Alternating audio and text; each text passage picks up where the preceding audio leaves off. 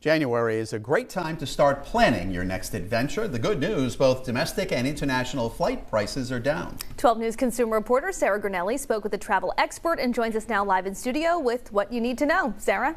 Kim, Mike, prices for January and February are typically the lowest all year long compared to the spring month breaks.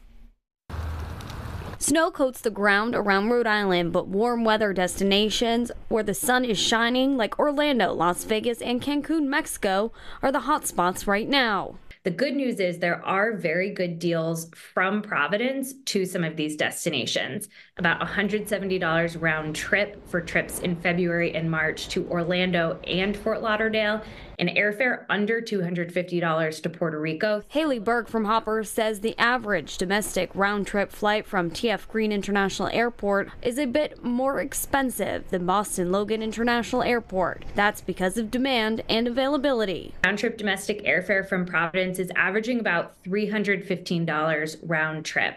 Compare that to just about $250 round trip out of Boston Logan. For those in Rhode Island looking to go abroad, she says there's a good deal right now. Are seeing deals to Europe from Providence directly. Airfare to Barcelona and Madrid is under $500 round trip for the next couple of months. Typically, she says, international flights out of Boston offer more options for a trip. However, Rhode Island has several low-cost carriers where travelers could get a deal. She recommends to compare prices. If you are planning one of those bigger ticket vacations this year, consider looking at both airports and pick the one that offers the lower prices.